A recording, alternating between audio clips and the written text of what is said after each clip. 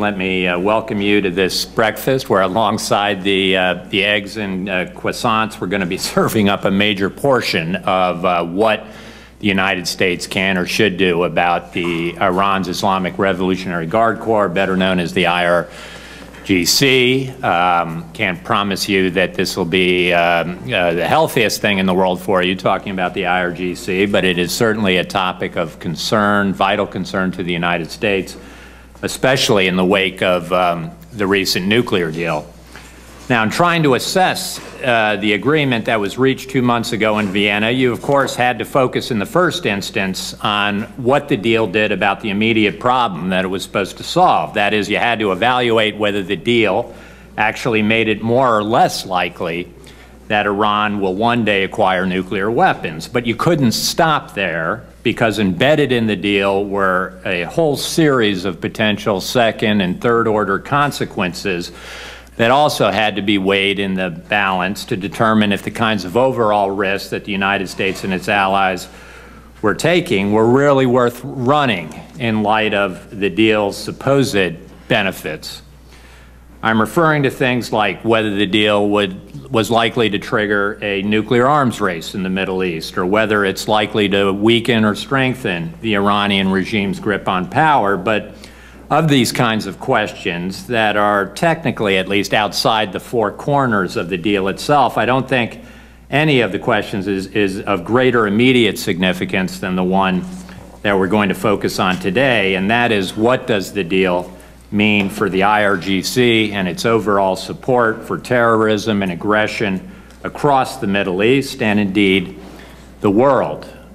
Do the IRGC and its Special Forces branch, the Quds Force, stand to be major beneficiaries of the deal?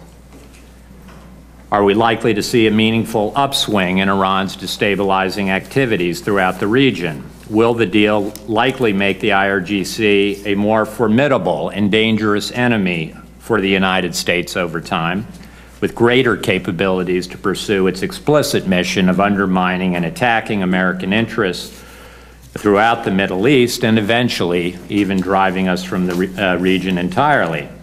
And if the answers to each of these questions is a depressing yes, what can the United States realistically do now that the deal seems to be a fait accompli to try and mitigate the risks and dangers that will be posed by an emboldened and empowered Revolutionary Guard Corps?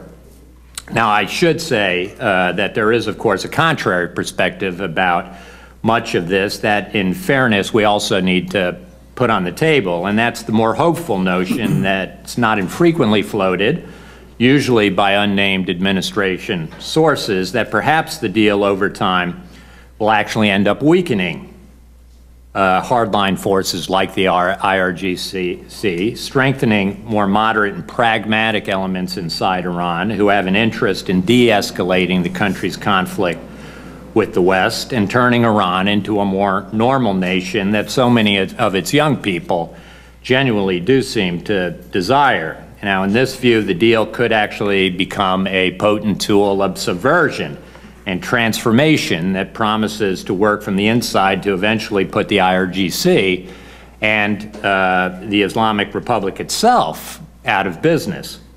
Now, I'm personally, I wouldn't hold my breath on this. I don't think I'd bet U.S. national security on it, but I do think it's a viewpoint that's out there that we might want to at least touch on in the discussion today. Now, to help us sort through some of this, we're lucky to be joined by three of my FDD colleagues who have probably all forgotten more about the IRGC than I'll ever hope to know.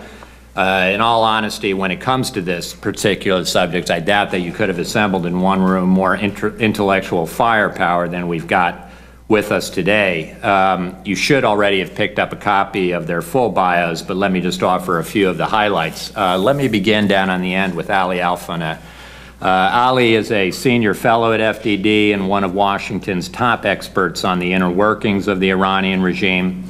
Of particular relevance to our discussion today, he's the author of the book Iran Unveiled: How the Revolutionary Guards is Transforming Iran from Theocracy into Military Dictatorship.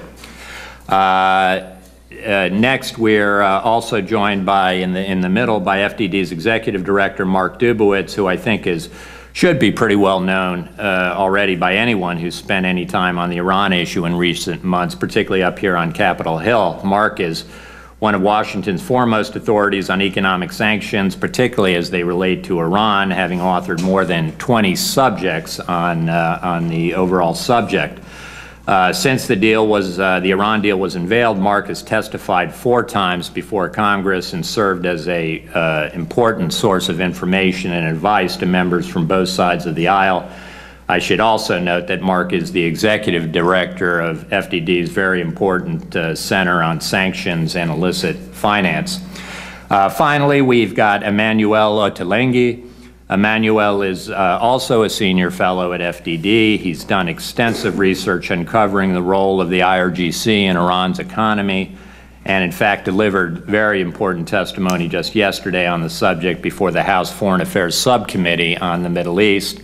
And for anyone looking for a really deep dive on the implications of the nuclear deal for the IRGC, I'd strongly recommend that you do pick up from the table a copy of Emanuele's written statement.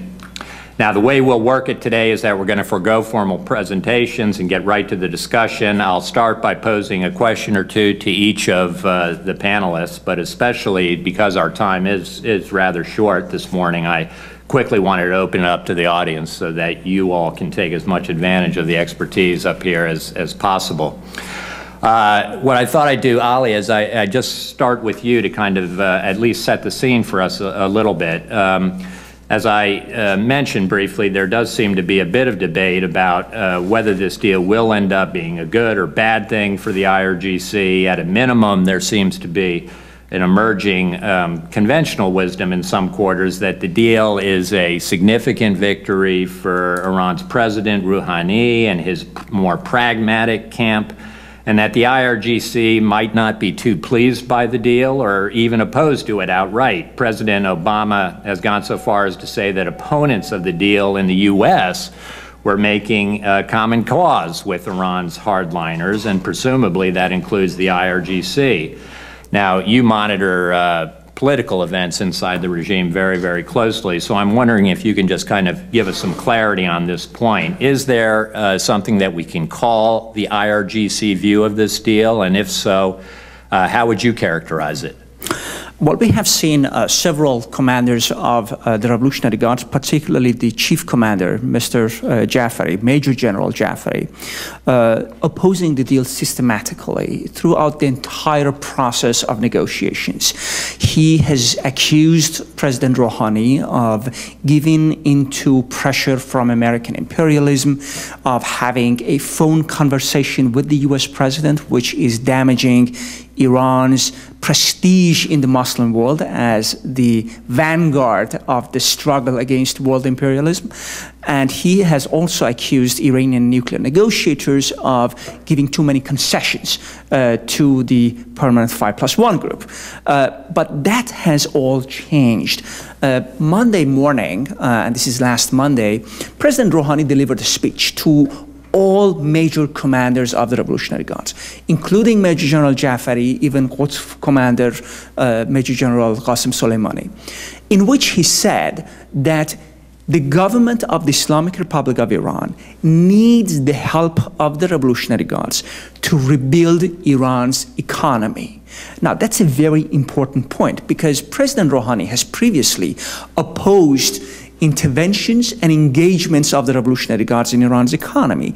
But now he seems to have changed his position on this, and he's actively asking for the help of the Revolutionary Guards to help develop Iran's economy.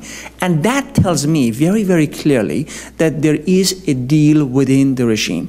President Rouhani is offering the Revolutionary Guards access to significant money and funding that he can secure from sanctions relief and the nuclear deal in return for the Revolutionary Guards not opposing the nuclear deal.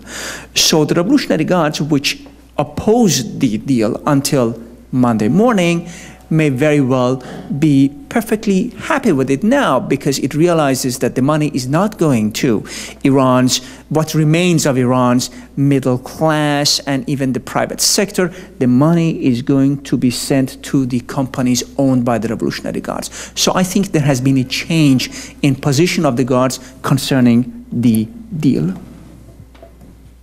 Yeah, well, fascinating.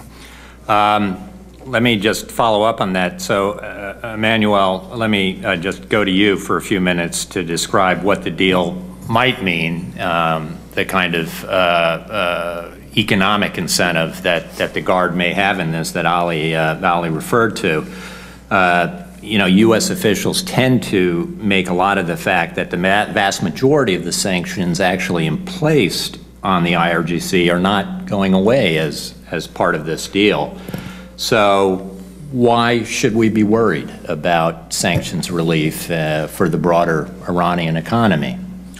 The administration is accurate when it says that the sanctions on Revolutionary Guards companies that have been designated will remain in place, and those restrictions will therefore affect them.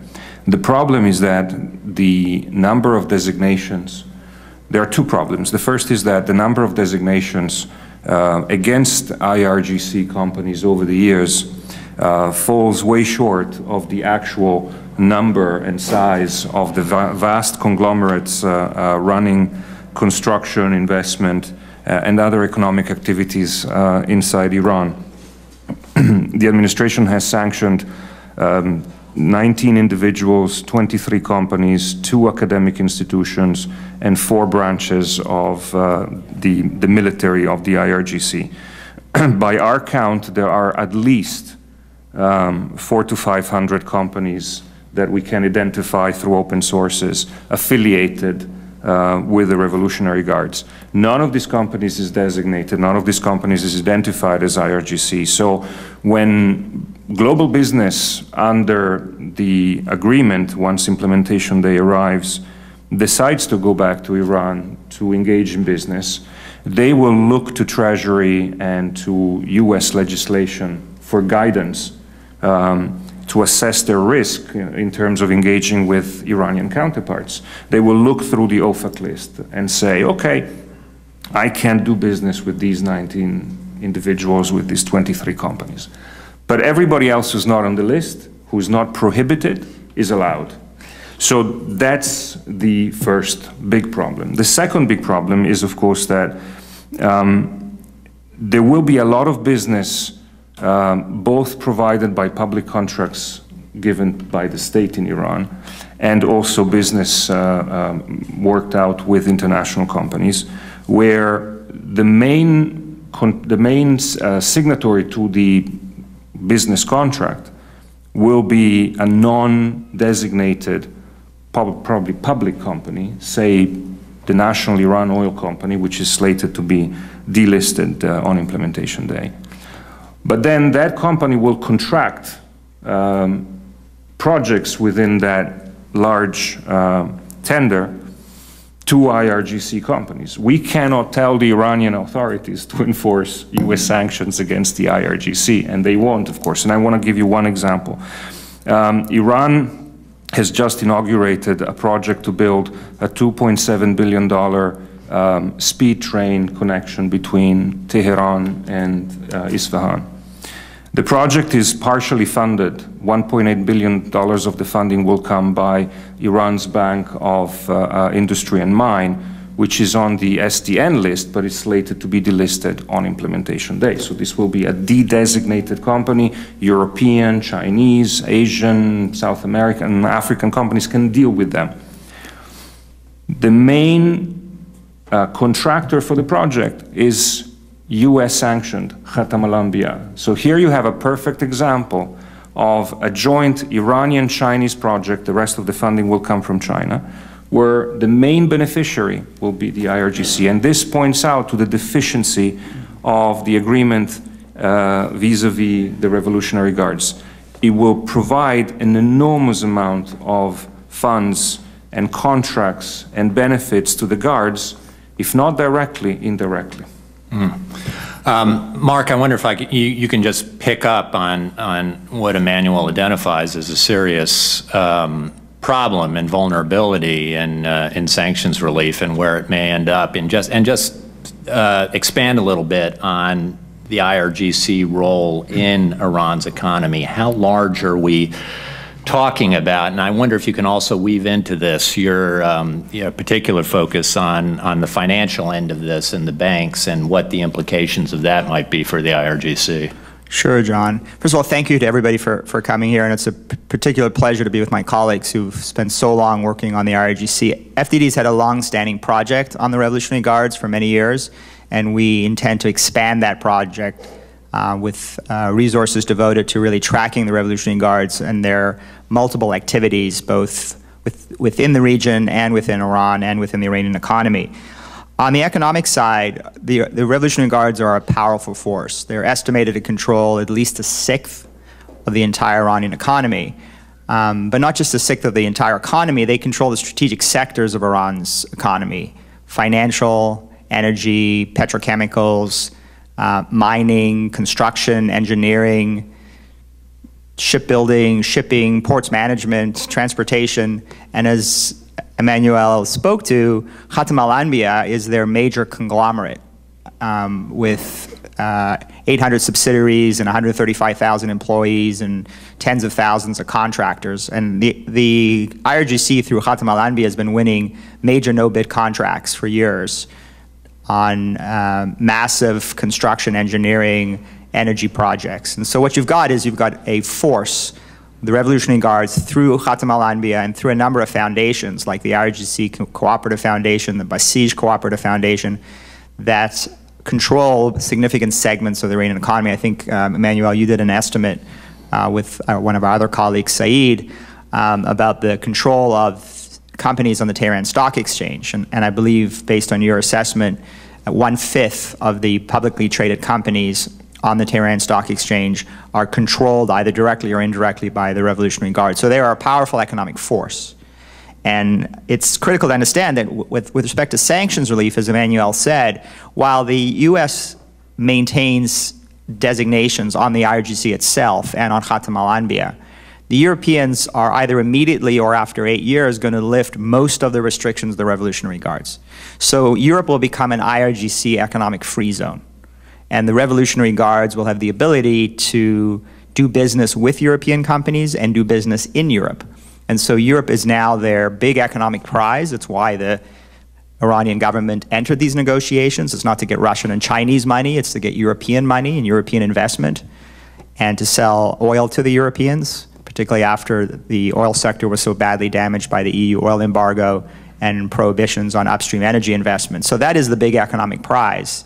And you've got dozens of Iranian banks that are being delisted by the United States and by Europe immediately.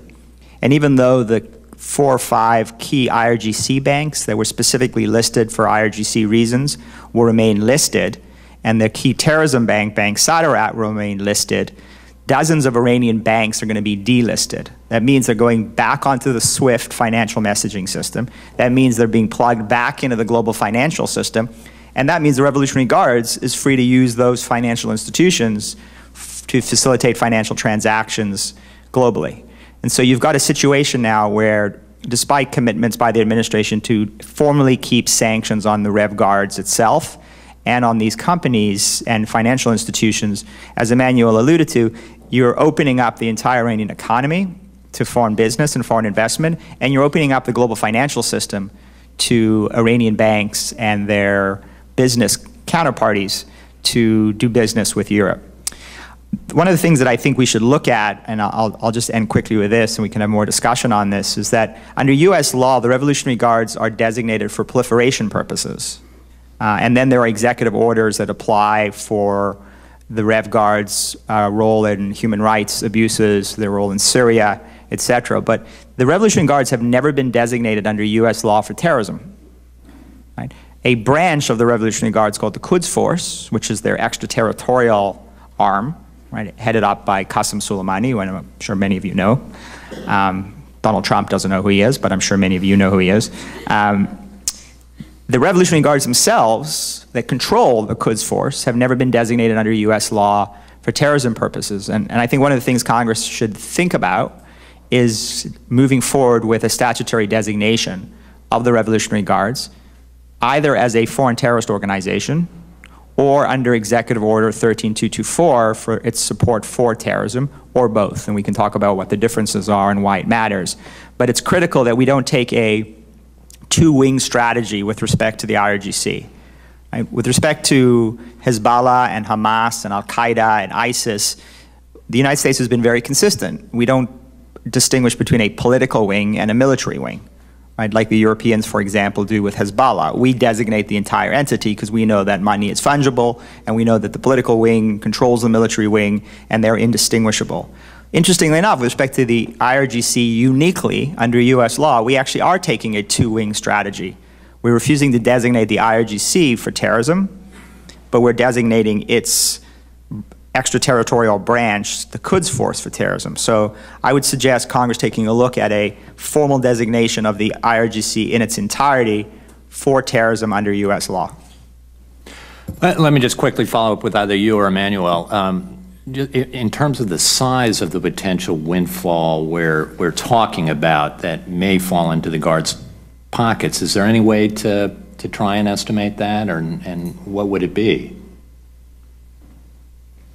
I don't think you can put an accurate figure, but it is in the tens and possibly more of billions of dollars. Just an example, the head of the Railways Authority of Iran has announced a program to modernize the railway network inside the country, pledged $25 billion in contracts to do that, and said we will bring in foreign companies for the projects and the technology, and Iranian companies will carry out those projects. So there you have $25 billion pledged publicly by one authority in one sector, and you know that a very significant amount of that will go to IRGC companies to carry out the project. So we're talking about tens of billions of dollars, and of course, then you have to look at other sectors as well. Mark mentioned the stock exchange. Now, the stock exchange has not been performing very well in the short term, but as the economy grows and prosperity comes to the country again, long term, you can expect that to grow. The IRGC has approximately 20–25% of the stock exchange in a variety of investments. That just brings revenues through yields and dividends to the companies. That will be more money for the Guards. So without giving you an accurate number, I would say over the course of the next 3–4 years, we're talking about, you know, in the range of $50 to $100 billion between contracts, investments, projects, and sales. And if you wanted to add to that, if you looked at the 2015-2016 Iranian budget, you'll see the allocations to the Revolutionary Guards directly, to the Basij, to the Ministry of Intelligence, to the defense budget, of which the Revolutionary Guards are slated to get, I think, approximately 60%, and they're double-digit increases in the Iranian budget specifically allocated to the Revolutionary Guards. And actually, if you pick up a copy of Emanuele's testimony, and if you also see, there's a number of policy briefs on our websites that talks about this, but you'll see that there is a significant windfall to the Revolutionary Guards from the public budget. Never mind all of these other contracts that Emanuele was talking about, but Rouhani has specifically allocated significant double-digit % increases to the Revolutionary Guards in their public budget. And I think this gets to Ali's point, and Ali, maybe you want to expand on this a bit, but about the essential quid pro quo that is going on between Rouhani and the Revolutionary Guards with respect to the nuclear deal and the economic goodies that the Revolutionary Guards are going to get in exchange. Ali, can I just, when you talk about this, I do want to get in, before we throw it to the audience, just what is it they likely do with this windfall? Okay, this money comes into the hands of the IRGC. Do we have good indicators of what this means for the region, for the IRGC, the Quds Force activities in places like Syria, Iraq, Lebanon, Yemen, the rest of the region? So if you can talk about that as well. Sure. So what we have seen is increased Revolutionary Guards engagement in Syria, and to some extent also in Iraq. The Revolutionary Guards is an economically self-sustaining unit. Apart from the government budget, they get the money through their own companies, and this is how they're financing their activities outside of Iran. In Syria, those activities include help to the Bashar al-Assad government, suppressing the popular uprising against the regime, which in reality also perpetuates, the civil war in Syria. The more money the Revolutionary Guards is using in Syria, the more money we are likely to see Sunni supporters of radical Sunni groups give to their own militias in Syria. So the war, unfortunately, just continues on and on. And most unfortunately, the nuclear deal and some of the funds which are released to the Islamic Republic of Iran are going to finance those activities.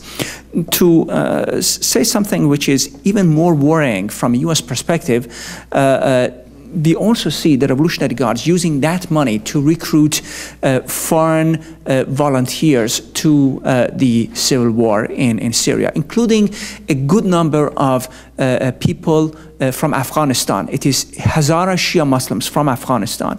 I have counted approximately 200 casualties, people who died, Afghan citizens who were recruited by the Revolutionary Guards in Iran in return for approximately $500 per fighter per month to fight the civil war in Syria. So substantial amount of money is being channeled to that. And just imagine those people, when they return to Afghanistan, we're going to see expansion of the Shia-Sunni war between Iran and Saudi Arabia also playing out in the Afghan field. So this is, some of the problems that you have when the Revolutionary Guards gets hold of more money. I do know that many U.S. officials believe that the money is very small, but the truth is that in this type of warfare, you only need marginally more funding in order to continue your war. Yeah, Mark. That's true, though I would just point out that according to the UN Special Advisor on Syria, the Iranians are funding Bashar Assad to the tune of $6 billion a year. True. So, if you looked at the fully loaded cost of what it takes to basically run the war in Syria from an Iranian accounting perspective, you're looking at $6 billion in cash and kind. You're looking at the cost of having the Revolutionary Guards and the Quds Force on the ground there, directly fighting and advising the Assad government. And then you're looking at these cash payments that Ali is talking about with respect to foreign recruits. So you're looking at not in the millions of dollars, but in the billions of dollars with respect to the fully loaded cost. And so you can imagine that this sanctions windfall, which is going to be $90 to $120 billion in oil escrow funds plus unfrozen assets, another $20 billion a year in estimated oil sales, even based on these low oil prices, plus petrochemical, plus auto, plus all of this upstream energy investment. You're already seeing a significant windfall for the IRGC, and as I said, it's reflected in the public budget that Rouhani has released, which underestimates and understates the extent to which the Revolutionary Guards are going to get hard cash from this deal, but it already shows double-digit increases. So you're seeing a emboldened, enriched Revolutionary Guards, and also one that I think is going to be particularly adept, to Emanuele's point, at hiding itself and hiding its fingerprints in these transactions with the Europeans. Because the Europeans fundamentally can't do business in Iran, in the strategic sectors of the Iranian economy, without doing business with the Revolutionary Guards. They're going to have to do business with the Rev Guards, but it's going to be incumbent on these companies and these financial institutions to try and do sufficient due diligence to make sure that their counterparty on their business transaction is not a designated, U.S. designated IRGC entity. And as Emanuele said, we have very few designated IRGC entities, so it's actually easy for the Europeans to find clean entities that haven't yet been listed. And so in effect, we have very few restrictions on the Revolutionary Guards and their economic activity, which is exactly the way the Europeans want it right now. And so if we're going to do anything serious about targeting the Revolutionary Guards for their terrorism, for their human rights abuses, for their extraterritorial activities in Iraq and Syria, and the administration says we're going to be serious about imposing non-nuclear sanctions, we're going to have to impose serious non-nuclear sanctions on the Revolutionary Guards, and maybe we can do this in Q&A. I mean, I have some serious doubts about this administration's commitment to do so, because the JCPO itself provides the Iranians with an argument to make the claim that any sanctions that are imposed on Iran, nuclear or non-nuclear, would constitute a violation of the agreement, at least in Iranian eyes, and they would then threaten to walk away from the agreement. So, yeah, Emanuele, you had a point you wanted. Yeah, just a quick point. I'm cognizant of the importance of trying to give a more or less accurate figure to how much money, as a consequence of this deal, the IRGC will be able to get and sort of channel to regional policies that its regime is promoting. But I think it's very important to make the following point, namely that Iran's regional policy, Iran's support for the Assad regime, Iran's support for Hamas and Hezbollah, Iran's pushback against US influence in the region is not a function of how much money they can put into this mission. It's not that if Iran is having a bad budget year, or if Iran's oil revenues go down, they will say, you know what, we're going to change our priorities. These things are less important. These policies are the core ideological core of the Islamic Revolution. And the IRGC is the core element in charge of advancing the goals of the revolution. So even if Iran is broke and they have to sell the tiles of the mosque in Isfahan to some art collector, they will do that to continue to promote these policies. So a deal that actually increases the amount of revenue, improves their economy, and puts the main players in that economy in a better, stronger economic position, and those players, we know it, are the IRGC and the Supreme Leader's business empire, means that they will have a lot more resources to assert, consolidate, and strengthen their influence inside the country and promote the core policies that define what the Islamic Revolution is. Okay. We haven't even gotten to the big issue. Mark mentions some of the things we might be able to do to actually try and mitigate these risks of this dramatic windfall to the IRGC and limit the possible damage to U.S. interests in the aftermath of this deal. And I hope that'll take place in some of the Q&A, but I do want to throw it open to all of you and see if there are any questions out there. I think we've got microphones, and if you can just identify yourself, please, and keep your question short. Hi, Thomas George from the Zosima Group. Ali, you've commented in the past that the guards, even under a sanctions economy, were selling cigarettes, all sorts of things, obviously much broader than that through the companies you've mentioned, but they were still doing relatively well. So under a pro forma sanctions lifted scenario, it seems that other groups, Zaris and others, will relatively benefit more. So can you sort of comment on what the pro forma relative power structure looks like internally, and who this sort of benefits and who's seen as a relative loser? So I think that President Rouhani's speech on Monday tells us that a deal has already been worked out between the political level, the technocratic elites of the Islamic Republic, led by President Rouhani and the Revolutionary Guards. The Guards, the only reason, or one of the main reasons that they were opposed to the nuclear deal was, of course, their fear that markets would open up and there would be foreign direct investment, and that would strengthen the private sector in Iran. But President Rouhani seems to have assured the Revolutionary Guards that even if there is going to be foreign direct investment, those investments are going to be made in the companies of the Revolutionary Guards.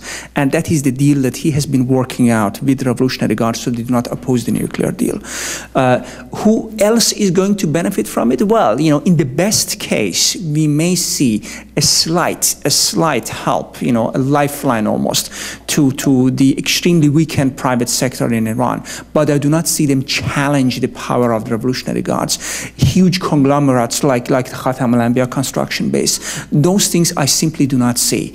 Even if President Rouhani wants to help those sectors, he is himself under pressure. Let's not forget, Supreme Leader Ali Khamenei, he needs the support of the Revolutionary Guards. Which institution was it in 2009 which was out suppressing the Green Movement? It was the Revolutionary Guards. So now they are demanding their share of money.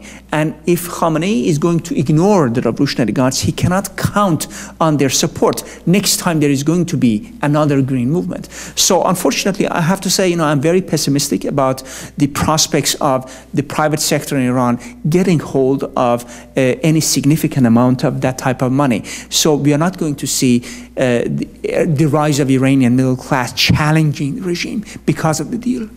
The deal is actually going to perpetuate the current power structures and the type of military dictatorship that is in the making. Another question?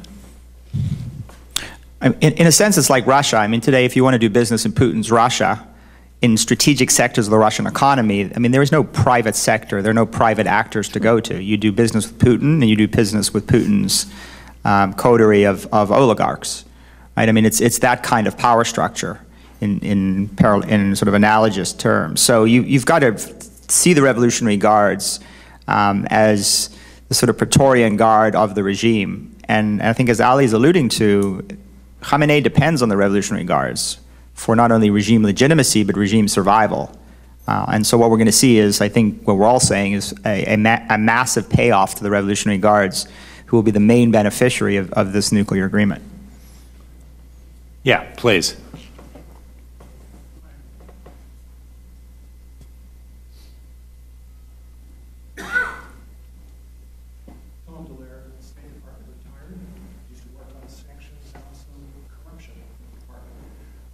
Question about how you might view the problem of corruption from an internal point of view, from the Iranians' point of view. I think if there's anything we can conclude is it's a society that is unable to control that problem, and that this might be something that is advantageous to us in the future, in that I have no expectation that money flowing to the Revolutionary Guard will go to any of the proclaimed purposes. That should be able to be picked up by the street in Iran. People be disgruntled with saying, where did the results of the deal go? And there'll be no good answer to that. So I think that's something we have to look at in the future. It gives us an advantage, something to point to. Secondly, corruption again. There's going to be a real feeding trough in Iran. European companies, American companies perhaps, trying to secure contracts. There's a lot of law we can use to prevent money under the table. So we can try and secure those contracts. A little bit of embarrassment would go a long way if we got word of a major European or American firm trying to secure a contract to share in this $150 billion largesse. And I think you have to take the long view and say, start looking at cases and bring it to public attention and political attention. And with the change of administration here, you may find effective prosecutions for the European agreement to prosecute some of their own if it can be proven something was nefarious in securing a major contract. Tom, I think it's a great insight. First of all, thank you for your service at the State Department and for everything you've done on this issue. I mean, it's interesting because the corruption angle is a fertile opportunity for an administration. And Emanuele alluded to this. The Supreme Leader has something called the execution of Imam Khomeini's order, which is essentially his holdco, his holding company, which Reuters estimates to be worth about $95 billion. And it's through ICO that the Supreme Leader, in joint ventures with the Revolutionary Guards, has moved and taken control of significant assets in the Iranian economy. The U.S. administration actually, to its credit, designated ICO, 2013 was it? 2013. And the basis of the designation was corruption. Unfortunately, they are delisting the Supreme Leader's holding company on implementation day, which is 6 to 12 months from now. So a great opportunity, I think, was lost to send a clear message to the Iranian people that we will not tolerate corruption, and that even though we're doing a nuclear deal and providing you ultimately with hundreds of billions of dollars of sanctions relief, we want that to help the private sector and the Iranian middle class, and we want to actually bolster the moderate forces within Iran. But of course, we've gone the other way in delisting the supreme leader's corrupt co. So I think that there is, but Tom, to your point, we have executive orders, we have legislation actually that you've passed, Congress has passed, specifically targeting Iran for corruption.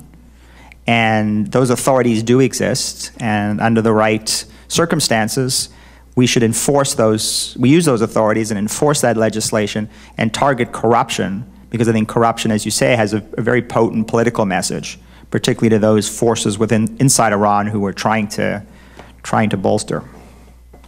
Ali, do you want to just comment? I mean, is this this issue of the expectations, the popular expectations of what might come from this deal, and the gap, that the delta that there will be between that and what actually happens, and who benefits from this deal, is that a potentially potent issue in Iran? With your permission, I will start with a really, really short joke. So President Ahmadinejad was having a press conference, because United Nations had declared Iran the second most corrupt country in the world. And the press was attacking him, Mr. President, we Iranians, we deserve better, and what is this result? And Ahmadinejad looks at the press and says, you gentlemen of the press don't understand anything. Have you any idea how much we had to bribe the UN not to be the most corrupt country in the world? So everybody knows there is a lot of corruption, and now there is a lot of expectations among the Iranian public. In February 2016, there is going to be parliamentary election in Iran. President Rouhani is going to tell the Iranian voters that he delivered what he promised in the course of the campaign. He promised people a nuclear deal. Now, the Iranian public is saying, well, Ahmadinejad, who was, on top of disastrous management of Iran's economy, he's no longer there, and you got the nuclear deal. Where is the money you promised us? And then Rouhani is going to have a very, very difficult time explaining to the Iranian public that all the money is actually going to bypass the government coffer and is going to be directed to the Revolutionary Guards. And that, of course, is disastrous for President Rouhani. In that sense, I believe that President Rouhani is committing the same mistake as his predecessor in office, President Rafsanjani. Towards the end of the Iran-Iraq war, Mr. Rafsanjani promised the Revolutionary Guards that their companies would have all the money, all the projects to build Iran after the end of the war. And he, in return, was demanding that the Revolutionary Guards should not intervene in the political sphere. You make money, you do business, don't intervene in politics. Rouhani is expecting the same thing from the Revolutionary Guards. He's telling them, have all the money you want, but don't interfere in the political process, don't oppose the nuclear deal. Exact opposite is going to happen, because when the Revolutionary Guards has the money, they are going to back their parliamentary candidates in February 2016. They are going to attack Rouhani for not delivering upon his economic promises to the Iranian public. So in that sense, I see Mr. Rouhani as the loser, not as the winner of this so-called nuclear victory. Yeah, please, Emanuele. Sorry, two very brief points. The first is that on the corruption element and how the Iranian public will react to it, I happen to be a little pessimistic for the following reason. I spend a lot of time monitoring and looking, and you could even say stalking on social media, a lot of Iranians who are involved in sanction evasion. There will no longer be involved in sanction evasion because there will be no sanctions soon. But and all of the people that I follow and others I'm aware of, almost invariably are the kind of sophisticated, cosmopolitan, well-traveled, highly educated, westernized, moderate Iranians. Some of them went to top US institutions of higher education. I can think of one who went to Harvard Business School, who's doing business with the IRGC. I can think of another one who was George Washington, who was part of a money laundering scheme. These are people who have been perhaps forced by the circumstances of their country, have been complicit with the regime's activities over the years, have prospered as a result of them, may actually have no choice but being involved in that way to prosper more, and will also be alongside the guards cashing in rewards for their services. So to rely on this upper middle class that seems to be open to more Western standards of economic practices and so on, is actually to only see their superficial outward participation in the global world. But deep down, they are participants and complicit in this vast corruption scheme. I think that your point about European companies is a lot more important, or it's not more important. Both points were important, but it's a lot more promising, because European companies don't want to be on the wrong side of US law, and also have to preserve their reputation and to some extent to deal with their own domestic legislations. One possibility is to push for European companies to demand an exclusion clause for IRGC participation in the contracts that they sign. They should basically say, we are going to do our due diligence on who's our client and who's our partners, but also we demand our partners to provide us the tools for due diligence, and if we discover that you're lying, we will walk away and demand damages. This is a way to defend themselves for the potential fallout from dealing with the IRGC or other corrupt elements of the regime. It is a way to send a message to the Iranians, and it is also a way to expect that business going back into Iran will do their homework better than they used to before sanctions were implemented. I would just add to that, I mean, for Congress, a way to operationalize that is to go back to legislation that was passed by Congress with respect to SEC filings. So for European companies that are publicly traded, or for any international company publicly traded on a US stock exchange, because of congressional action right now, they, on their SEC filings, have to file the nature and extent of their Iranian business. Well, you could actually expand on those filing requirements with respect to IRGC disclosure. So they would have to disclose the nature and the extent of their business transactions where the counterparty in that business transaction is a Revolutionary Guard company. And not just a listed Revolutionary Guard company, but one that is suspected to be a Revolutionary Guard company based on open source information. I think Emanuele alluded to the information that we have, which tracks, I think we've got something over 1,000, probably about 1,300 IRGC companies and senior managers based on open source reporting that we've actually turned over to the US Treasury Department. And most of those companies and individuals have not been designated. I think 3 were designated, of which of the 3, 2 are being delisted. So a net 1 Iranian entity or person of the 1,400 entities and individuals that we've turned over to the US Treasury Department will remain listed. So that leaves over 1,300 that are not. And so if you actually married the open source reporting on who is IRGC with an SEC requirement that publicly traded companies have to disclose the nature of their Revolutionary Guard activity, then you actually have a way to not only get this in the public domain, but actually hold European and other international companies accountable for the business transactions they do with the Revolutionary Guards. And I think that would be a pretty powerful tool for Congress as it thinks through how to counter Revolutionary Guard aggression and activity. Other questions? Yeah, Don, please. I think I can yell loud enough, right?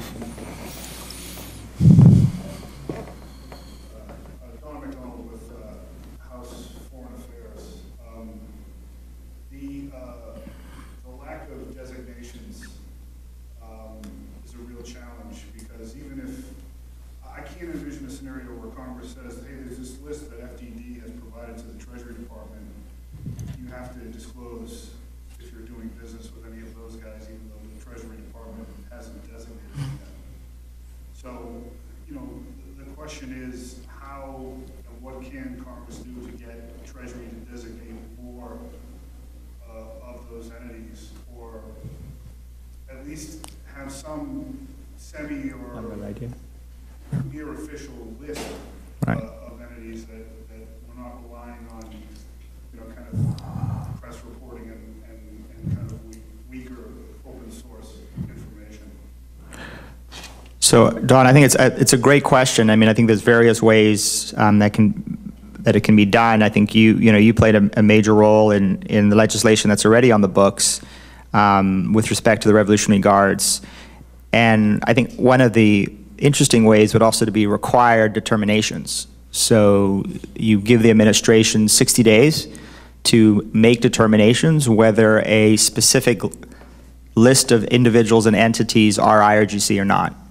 And whether you rely on our lists or other lists, I mean, we'll tell you a little bit more about how we compiled our lists.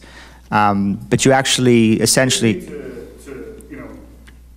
criticize or I understand. that the list isn't good, but You're on the list, by the way. Just to tell you how good it is. No, jokes aside. The reality is you. But again, you could require in legislation the President and the Treasury Department to make determinations within a certain period of time. And you've done that in the past, for example, with the National Iranian Oil Company, where you gave the U.S. Treasury Department, I think it was 60 days or 30 days, to make a determination whether the National Iranian Oil Company is IRGC controlled. And actually the administration came back and found they were. Interestingly enough, under the deal, the IRGC-controlled National Iranian Oil Company is being delisted by the United States and Europe upon implementation day. So, obviously you're not going to require 1,300 determinations, but certainly you could prioritize from that 1,300 some of the key nodes of the IRGC network and ask for those determinations to be made. If I may just second what Mark said and also add two quick points. The first is that the entire modus operandi of not just the IRGC, but the Iranian corporate sector that does the bidding of the regime is to ensure that their corporate structure eludes and bypasses legislation by the US and other countries putting sanctions on Iranian activities. It's a bit like, they basically took a textbook out of all the offshore jurisdictions. They looked at how Liechtenstein and the British Virgin Islands and other such offshore jurisdictions provide discrete incorporation that is, shielded away from the public eye, and then multiplied it by 10 and added a few other creative mechanisms, and that's how they build their companies. So Treasury operates under the law, and the law basically demands the Treasury establishes and determines that the IRGC owns a company by 50% plus one, or the government of Iran, and that is the basis for designation. So all of the companies we've looked at fail to meet that test, or most of them.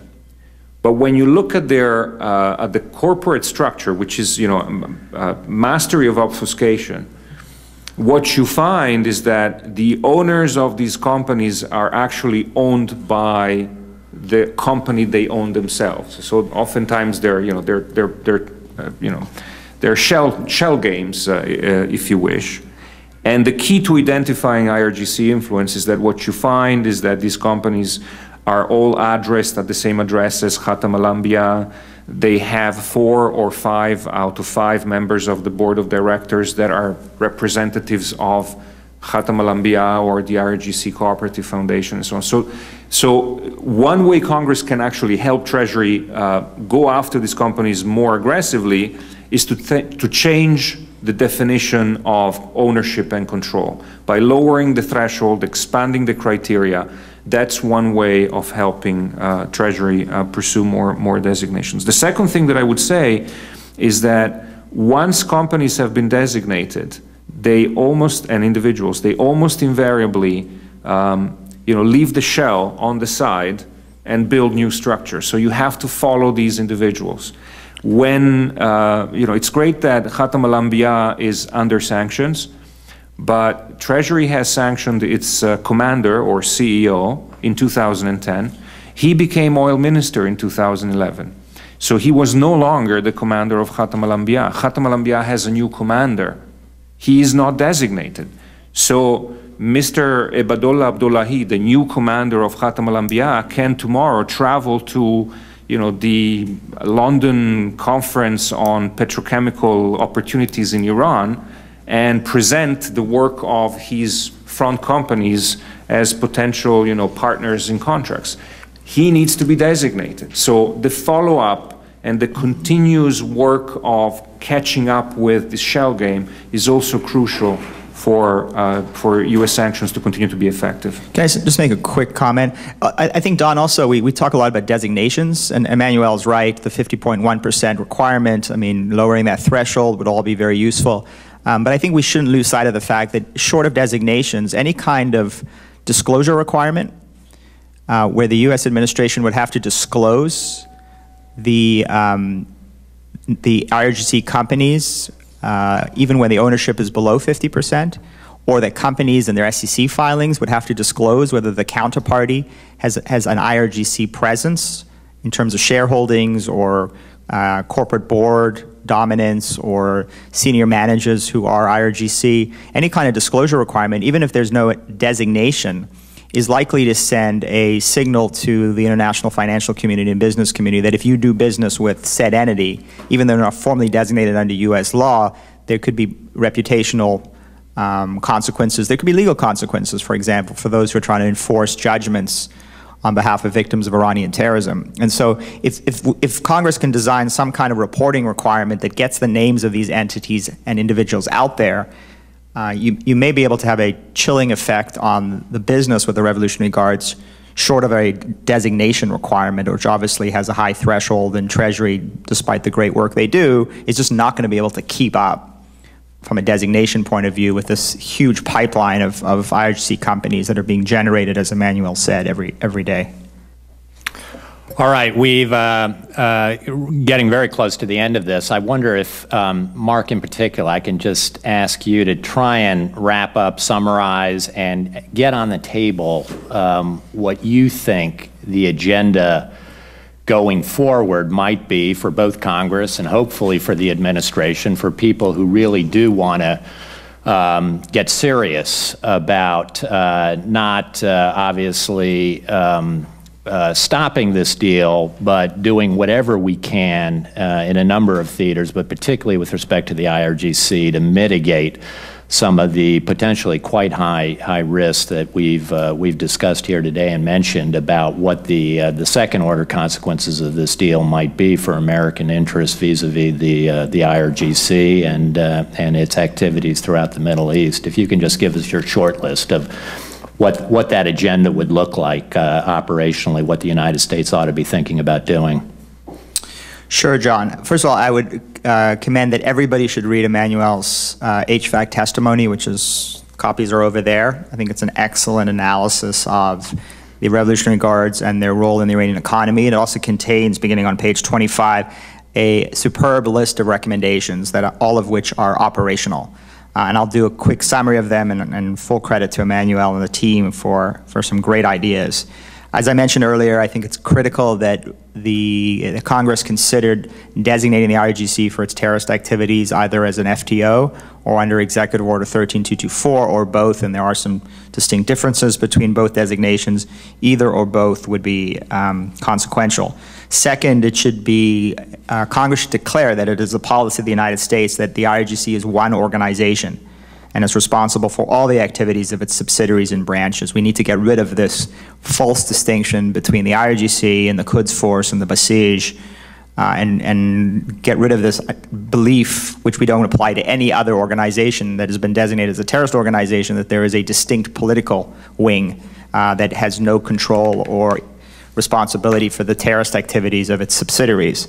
Third, Congress should use the future trade agreement with Europe to limit the IRGC's ability to operate in Europe. Again, the fear that we have is that Europe will become an economic free zone, and the U.S. trade representative has significant leverage over the terms of what we finally agreed to in this U.S.-EU free trade agreement. Clearly, we don't want to see European companies doing business with the Rev Guards. Emanuele already alluded to this or spoke explicitly about this, about increasing the number of designations of individuals and companies affiliated with the IRGC by lowering the ownership threshold from 50.1% to something below that. So we actually capture the significant influence of the Revolutionary Guards. And just if there's anything else here. Yeah, I think I spoke about this already, but a sort of IRGC watch list where Congress would require Treasury to create an IRGC watch list, which would report companies that don't reach the threshold for designation but have IRGC involvement. I actually think this would be a valuable tool for the international business community. I speak to a lot of financial institutions and energy companies and insurance companies, and they have a major compliance problem, right, as a result of all of these sanctions, and that compliance problem will remain. And in fact, if you're on the side of the fence that says we should be supporting economic activity with Iran, right, as an incentive for the Iranians to comply with the nuclear deal, then you should actually support an IRGC watch list that provides international business and international financial institutions with a list that they can go to say, all right, this transaction is not with the IRGC, so I'm okay to move ahead with this transaction. Because otherwise you can create a situation where you may get no international businesses doing business with Iran because everybody's terrified that any business transaction is with the IRGC. Then you get no business transaction, and then you actually create a situation where the expectations of economic relief are not met, giving the Iranians incentive not to comply with their nuclear commitments. So whether you're for the deal or against the deal, whether you want to keep all business out of Iran or whether you actually want to incentivize the Iranians to do business with the outside community, a IRGC watch list would actually be useful in actually providing some clarity on who exactly is IRGC and who is not. And Emanuele already talked about an exclusion clause for ending commercial activities with designated IRGC entities. That's something that Congress can operationalize. So again, I'd suggest the testimony is excellent. We're going to be doing a lot more work on this issue and happy to engage with you and your offices on this issue. But ultimately, just to conclude, the Revolutionary Guards are the most dangerous entity within the Iranian regime. They are the most radical entity. They're in control of the nuclear program, the long-range ballistic missile program.